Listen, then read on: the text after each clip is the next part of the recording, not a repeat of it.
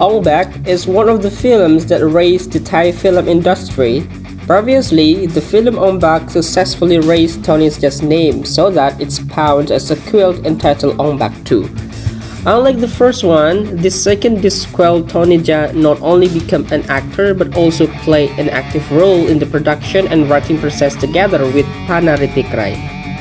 This film is in great demand by action movie lovers because it is full of dangerous choreographic movement and unique shooting angles.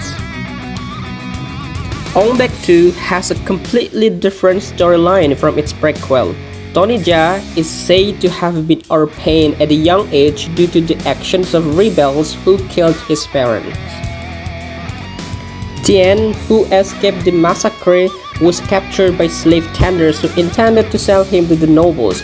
Before Tien could be sold into slavery, a man named Chernang kidnapped Tien. Chernang then taught Tien various types of martial arts.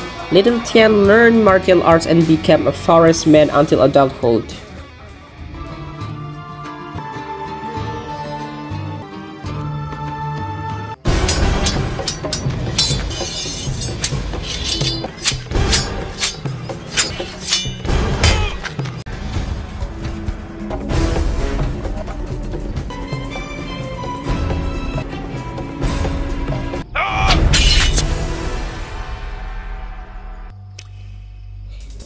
A few years later, Tien, who mastered various martial arts, was appointed as the head of the group.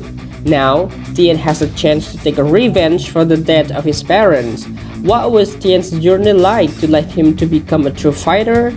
For those of you who are curious, please watch the full version at the link I included in the description box.